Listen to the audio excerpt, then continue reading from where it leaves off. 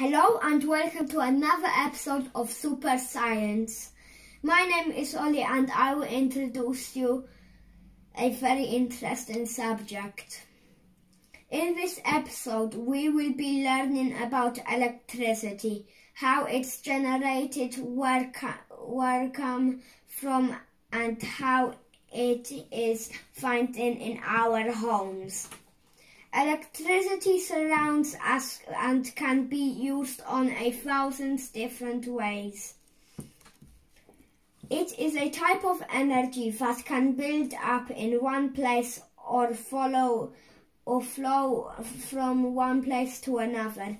We can share electricity for two groups, renewable and non-renewable.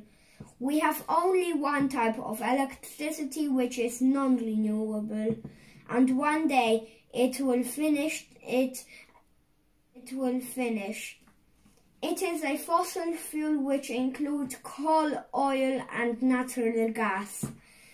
They were formed from the remains of living organisms million years ago, and they release heat energy when they are burned.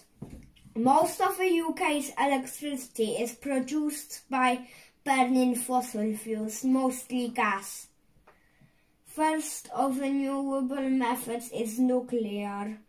Atoms are either combined or split, creating heat. The resulting steam spins a turbine connected to generate which producing electricity. The next method is hydro and wind.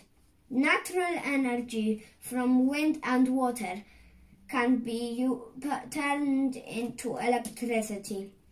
Wind and water power push the big turbines which generate energy and convert it into electricity. Another method is solar. Solar power is conversion of energy from sunlight into electricity. Solar panel systems capturing the sun's energy using photovoltaic cells. The last but not least method is geothermal.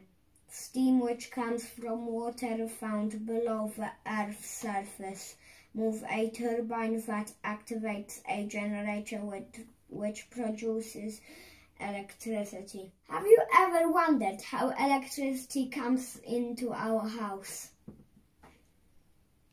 From generating stations, the electrical charge goes through high voltage transmission lines that stretch across the country. Next, it travels through distribution lines to your neighborhood. The small transformers reduce the voltage to make power safe to use it in our homes. I hope you have enjoyed it and you have learned lots of facts about generating electricity. Next time, when you turn the light on, you will know where the electricity comes from. Thank you for watching and see you soon in the next interesting episode. Bye!